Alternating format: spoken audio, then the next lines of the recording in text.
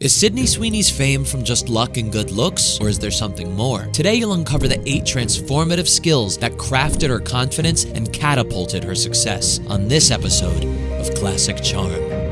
So this episode of Classic Charm is going to be a little bit different. In most episodes of Classic Charm, I'm talking about how people are acting, what they're saying, how they interact to create such an incredible chemistry with other people. But for Sydney, you don't need to focus on how she's acting. I want you to focus on what she's doing and how that has contributed to her self-confidence and atmospheric rise to success. And so we're going to wipe away all of the 9 marks of charm and start to focus on the basics of what makes a person happy, confident, and attractive. And when you get down to the absolute basics, there's only 3 things: presence, purpose, and health. Now, Sydney Sweeney has all 3 of these qualities, but today we're gonna focus on her strongest trait: purpose. Purpose gives you a reason for living. It's what whips you up out of bed instead of slowly rolling out for another day. When you have purpose, you have a North Star in life. You have direction. You have value to give to the world in whatever way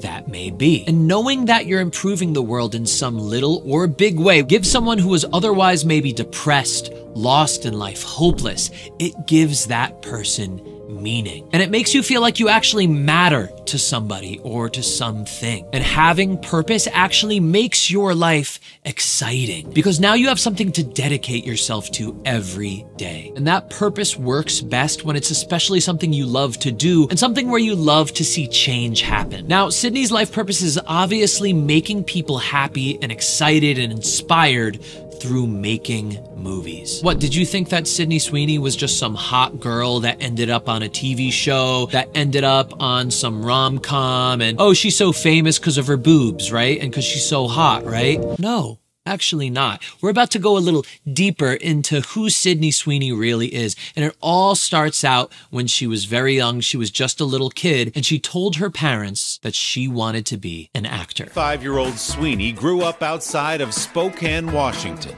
where she got her first taste of acting with a low-budget zombie movie. Mommy ate Daddy. I always told my parents that I wanted to be an actress. So when I was about 11, 12 years old, this movie came to town and I found out, and I put together a 5-year business plan of what could happen if they let me audition for this movie. And if I audition for the movie, then I'll meet people who could introduce me to casting directors or agents, and then I could get into short films and commercials, and then it could take me to pilot seasons. Like, I looked into everything. Wow.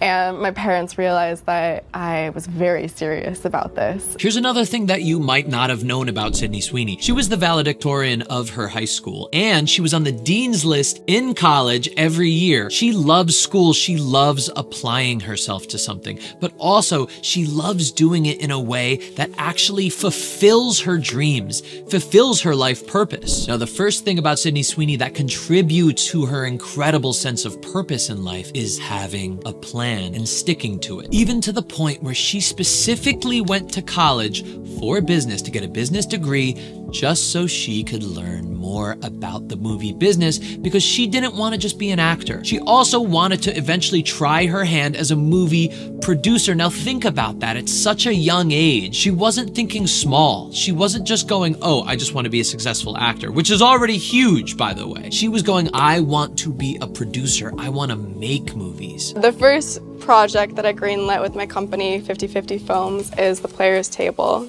I partnered with Crazy Rose and Endeavor Content, and we sold it to HBO Max. I always wanted to start a production company. I've always loved the business side of things. Now, not only is that something unusual for somebody at that age, but it is something that is not taught to women. Women are not taught to get into the movie industry and to be a movie producer. That's just not something they're taught to do. But it's very clear, researching Sydney over the past week, that she's not the type of person that just follows what everyone else is doing and what she's supposed to do. She doesn't even watch TV or movies. She doesn't even listen to music. She's not into astrology. She doesn't even drink anything other than water. She just drinks water. I only drink water.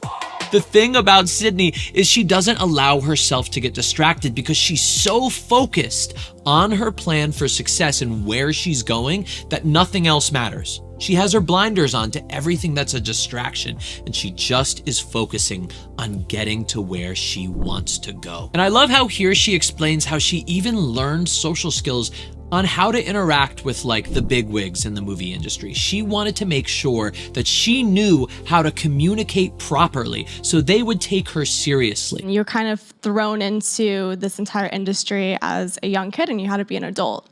So I learned very fast the importance of being able to handle yourself in a room with grown men and how to handle yourself in a situation like this and how to speak properly. So it was a quick learning experience. Yeah. Having good social skills are so incredibly important, and not just in business, but also in your personal relationships like dating or in your friendships. And that's why Sydney was so focused on learning good social skills to get to the places that she wanted to. Well, guess what? You don't have to go down that path that Sydney did by learning social skills by trial and error, the same way that I did. I actually created a free class on Skillshare called Conversation Mastery that teaches you everything you need to know how to have a good conversation from start to finish with anyone. Now, this Conversation Mastery class also teaches you how to have a conversation in any context, be that dating, business, or with friends. How do you ask the right questions? How do you never run out of anything to say? How do you ask somebody out in a non-creepy way? You can get this class by scanning the QR code right here or clicking the link in the description. Once you sign up for the free month-long trial of Skillshare, you have to put in your credit card information. Now, that's a little annoying, right? Because you hate having to put your credit card in, and when are they going to charge you when you forget? So after you put in your credit card information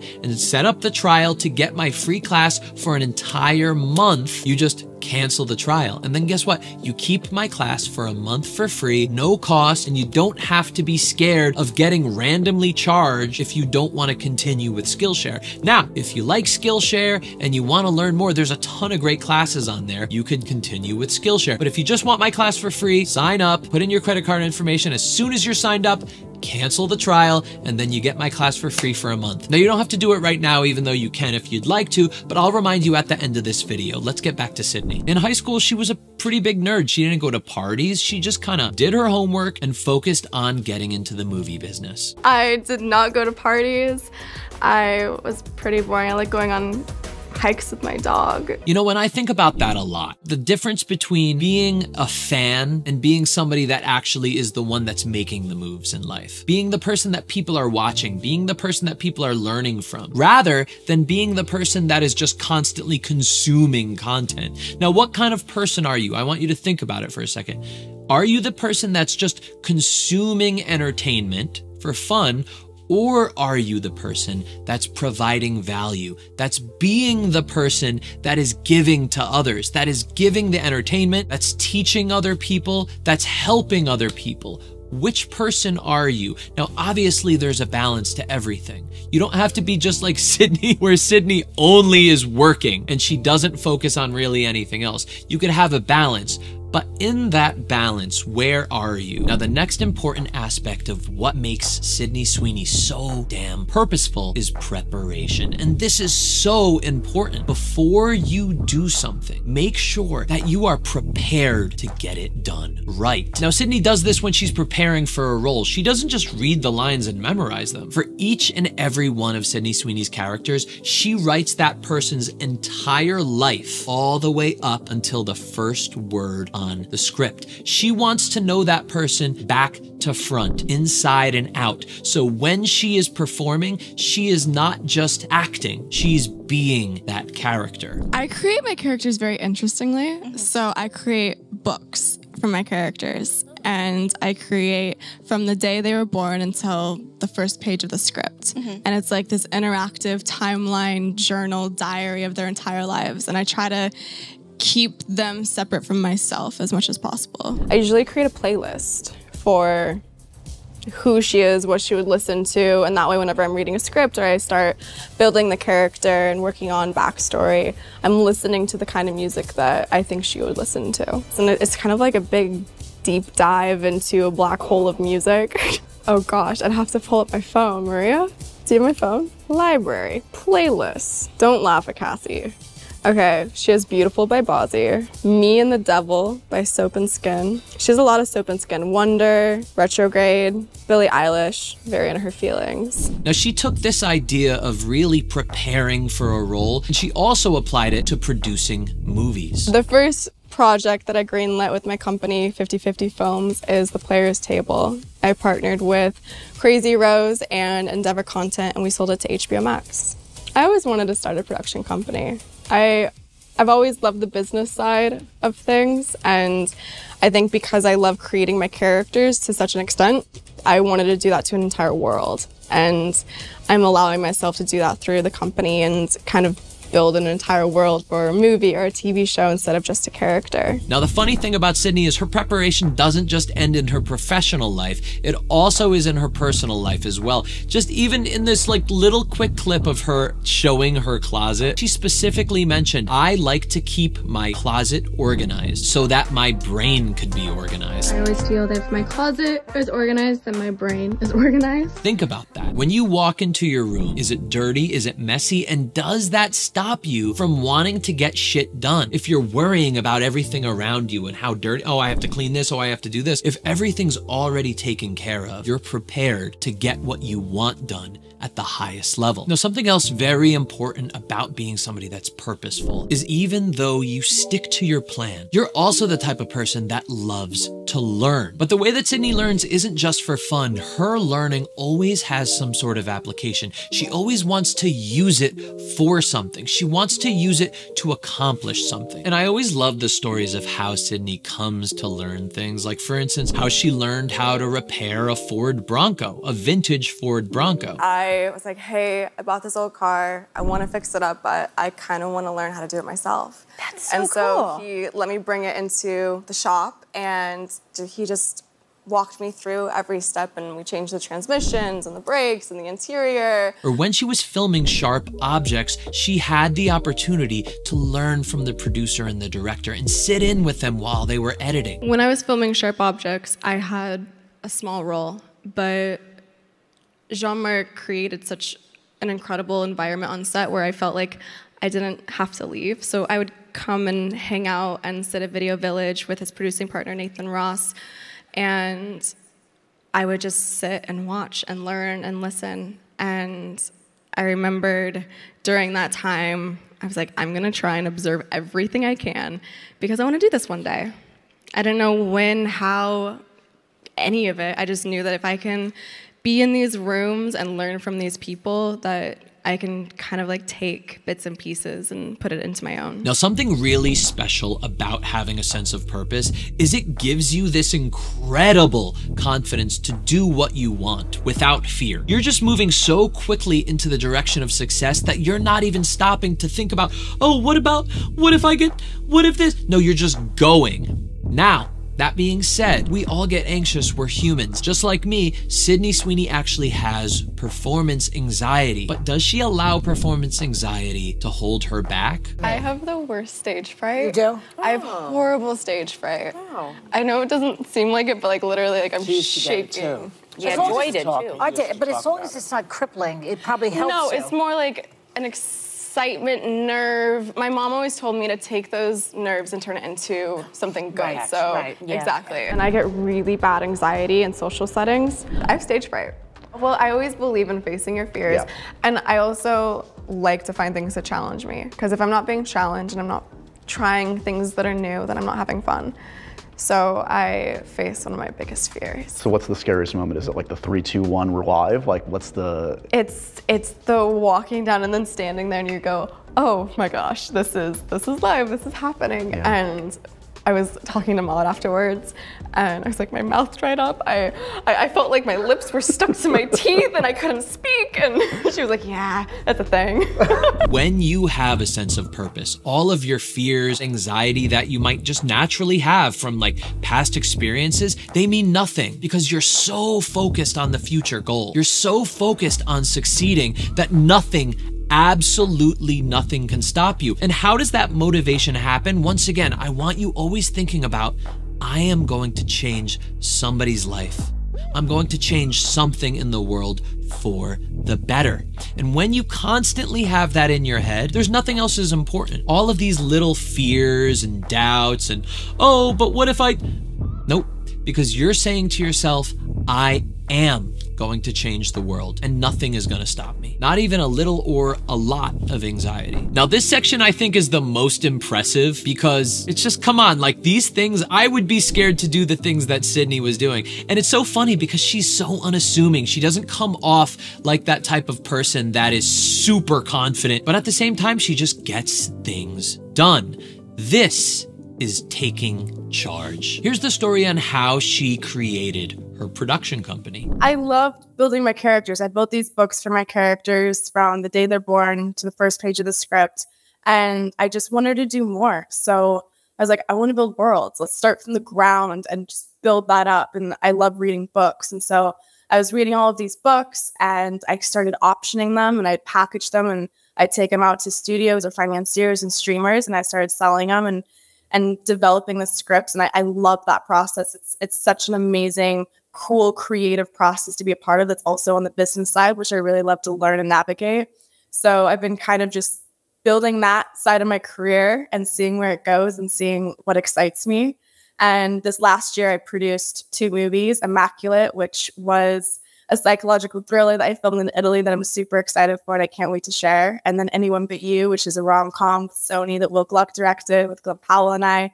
And we just got done filming and it was a blast. It was like a summer camp. It was amazing. So it's been really, really fun being able to just have a bigger voice and have more creative say and stuff, because I think it's important for young females to be able to be more involved. Or when she's talking about any problems or issues that she might be personally having while she's on set filming a movie, she just kind of shrugs things off and gets back to work. She doesn't care. She just wants to get things done. The spider actually bit me in the middle of the scene, but nobody called cut because they thought I was just making a very dramatic, interesting choice in this scene. And Glenn was the only one who finally caught on that. So they thought you were acting. They thought I was acting, but it actually bit me. And Glenn goes, wait, this is a little more serious. You knew. It's a real, yeah, there's a different tone to her voice when somebody's actually being bit by a spider. But yeah, it's a huge huntsman spider. It's crazy. Are you okay? What happened? Do you have to go to the hospital? Or? No, I just took like a couple meds and went back to work. She's a social chair of our set. Sydney doesn't take downtime. She doesn't sleep. And by the way, who do you think made the movie Anyone But You? That was Sydney. How do you think Glenn Campbell became the lead in the movie Anyone But You? Sydney won Best Fight for Euphoria at the MTV Movie Awards, and I handed her golden popcorn, and we had chemistry right off the bat. It was amazing, and so much so that she decided to give me a role in this movie. Yeah, I called him up and we had a Zoom, and I pitched him the whole concept of the movie, and I said, do you want to read it? And he gave it a read, and he liked it. The thing that I could learn from Sydney Sweeney is that nobody is going to do things for you. Nobody's going to accomplish what you want to accomplish. So you always have to be the one that steps up and does it all yourself. That doesn't mean don't ask for help. It means you lead the way. To me, being a producer, and whenever I personally will put my name as a producer on a project, means I'm a part of it from the beginning to the end. I don't want to miss a step. I want to be a part of everything I can put my hands on. I do not like the idea of just putting my name on something and taking credit where it's not due. I want to conceptualize the project and bring it all together. So to me, being a producer is basically like being a parent and helping a project grow. You are a business. Like, I am a business, you are a business. Every actor is their own company, and it's really important to know how to run that company. No, I don't want you to think that means that you should be a domineering leader, that you're doing all the work for everybody and you're like demanding things from people. In fact, the name of her production company shows that Sydney Sweeney is the type of person that loves collaboration. She's a born leader, because good leaders are the type of people that bring people together, that empower other people to do their job just as well as she is. I'm mad at myself for never verbally mentioning 50/50 Films during this conversation, which is your production company. Where did the name come from? And this question is from Emmanuel. Hi, Hey. hi. Thank you for the question. I truly believe that it takes everybody to create something. Like, it's not just one person. I want to be 50-50 with all of my partners. I want to make sure that everybody has equal deals, feels that they are all equally at the table, and I just want to make sure that I'm 50-50. The entire crew is so vital to everything day to day on a set, from the PAs, grip, sound, transpo, crafty, like everyone makes the day happen, and you have to thank everybody. Absolutely. Yeah. Your mentality with how this business operates is it's so clear how well suited you are to be a leader as a producer, and I love that. Now, this story is the kind of most mind-blowing to me because at this point, Sydney was not a movie star. She was not in really any movie, at least leading lady in any movies. The way that Sydney just goes about business strategy is incredible. And, you know, talking about being on Madam Web, of course, you know, it was a big flop. Not a lot of people liked it. I didn't think it was that bad. But she took that opportunity of being on Madam Web to pitch Sony movies with her own production company. Madam Web is my first ever studio film that I ever got cast in. I am so thankful to Sony because it was such a building block for me. While I was filming that, I was actually building the packages for both Immaculate and Anyone But You. I then took Anyone But You out once I put the whole package together and put the pitch together. I called up Sony and I said, hey, I have this movie. We're filming together. Let's build a relationship. That's how Anyone But You got made. And I would never have been able to do that without Madam Web. Yeah. Here's another thing that all purposeful people do. They never take no for an answer. And Sydney Sweeney is no different. In fact, there's so many instances in Sydney Sweeney's journey that contributed to her success because she didn't take no for an answer and she did things herself. I always had the motivation that I wasn't going to accept no, even from like 10 years old. But the feeling of I'm here, I deserve this, I feel confident in the space didn't happen until much, much later. So can you tell me something you did on Immaculate that you know you'll be able to look back on and say, damn, I'm really proud of what I did there? I'm really proud of myself for not taking the answer no. I mean, I didn't get cast in the project to begin with. They didn't end up making the movie. And I didn't let that stop me. She really does have this vibe of, if you can't help me, then I'm gonna do it myself. And that is the go-getter mentality. Most people, they go, I don't really know what I'm doing. Somebody can't help me. I don't know if I could do it myself. Where with Sydney, she goes, well, let me figure it out. It goes back to her learning. It goes back to her planning. It goes back to her being so focused. And it goes back to her taking charge. She never takes no for an answer. I always find that the ones that I want are not the ones I'm getting offered. They're the ones that I have to fight for. And they're the ones that I have to either make myself. Now let's talk about Sydney Sweeney's looks, because I know so many people believe that she's famous just for her body, just for her looks. That's not really the case. In fact, Sydney kind of grew up as an awkward kid. I'll let her explain. I've definitely struggled with a lot of body dysmorphia and been self-conscious, judging myself in a very sick, hard way. With Cassie, I mean, everything's out there in the public and I can't really control that. So it's helped me in a therapeutic, weird way accept my body in a different way, because even when I was younger, I had boobs in middle school and I got horribly bullied for it because no one else had gone through puberty. And so I hated my body. So having a character like Cassie and embracing it has been really, really powerful for myself. There seems to be two opinions about Sydney Sweeney and the attention on her body. The one side is just kind of obsessed with her beauty, objectifying her, not really caring who she is beyond that, kind of just seeing her as a Barbie doll.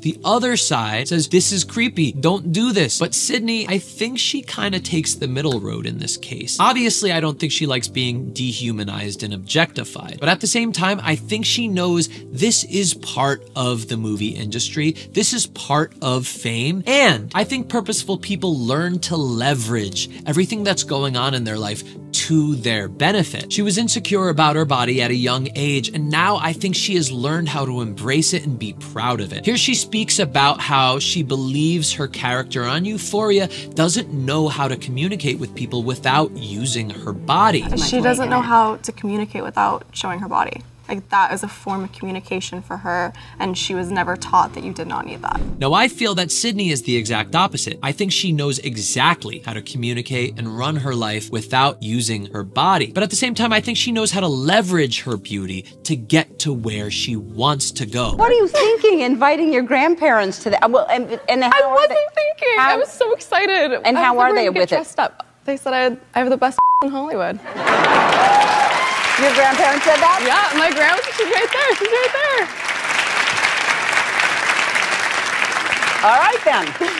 That's fantastic. Yeah, that she approves. Grandma approves. So instead of getting depressed and down and going, oh, this is what everybody sees me as, she goes, you know what? I'm going to use this to my benefit. Now, even though Sydney Sweeney is a self-proclaimed workaholic, I'm a workaholic. She's not exactly the stereotypical workaholic. What do you see when you think of a workaholic? It's somebody really extroverted, really outgoing, really fast-paced, always rushing everywhere. Think of like a Gordon Ramsay. Smell that shit! That is fucking rancid! The most disgusting kitchen ever! Sydney's the opposite. She's very calm. In fact, she's an introvert. And this is another great quality about her. She has learned how to balance that hard work with a strong inner peace. This is another part of those 3 tenets to being a happy, successful, confident, attractive person. Presence, purpose, and health, right? So she also has presence inside of her. She's calm at all times. And I want you to notice that in all of her interviews, she's always poised, at the same time relaxed. I love to imagine that as peaceful and tranquil and centered as you are, that like when I'm gone and you're in your trailer, that you're just like batshit crazy. So I want you to keep that in mind. If you're an introvert, if you're more of a quiet, maybe timid type of person, that doesn't mean that you can't have a strong sense of purpose. You're allowed to be a calm, cool, composed person while also having a strong focus of where you want to go and always pushing yourself every day to get to the next level and the next level and the next. Now, before we finish up here, I want to know who inspires you the most. Who do you want me to break down and analyze on the next episode of Classic Charm? I want you to put it in the comments below, or you could tweet me in the description, or you could jump into my Discord community, find the Video Ideas channel, and suggest to me a video there. If you want to see more videos on self-confidence, charm, social skills, and relationships, make sure you subscribe and like this video so you could see more in the future. We don't talk about toxic stuff on this channel. We only discuss healthy ways to get into the relationships that you want. Now, if you want to get my free conversation mastery class on Skillshare, you still have a few seconds to get it with the QR code here or the link in the description, and you can get started on learning the social skills that Sydney Sweeney learned in order to get where she is today. And now I'm going to leave you with a clip of Sydney talking about her older self. See you in the next video. I have this thing where I've always said that I look up to the older version of myself. So I'm hoping that the decisions that I'm making now make 40-year-old Sydney proud and happy. And I've always thought that that's like really important because I'm not doing this I'm not trying to like follow any other person's path. I'm hoping that whatever I do can fulfill me as much as possible and then spread as much good too.